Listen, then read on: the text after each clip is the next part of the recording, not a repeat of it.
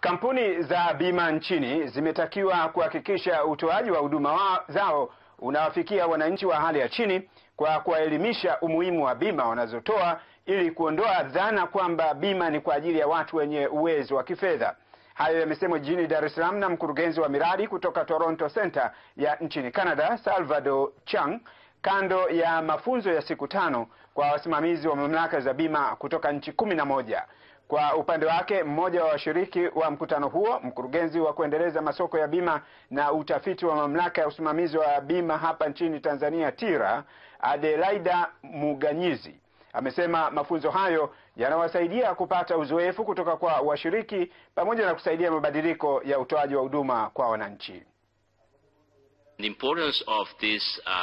Umuhimu wa programu hii ni kuhakikisha taasisi za bima tunawajengea uwezo wa kuachana na utamaduni wa kusahau watu wa hali ya chini, wakati bima ina uwezo mkubwa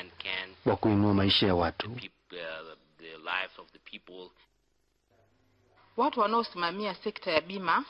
waweze kuisimamia kwa kulenga kuleta mabadiliko kutoka kwenye bima tulizozizoea, bima za kawaida za watu ambao wa kipato cha kawaida,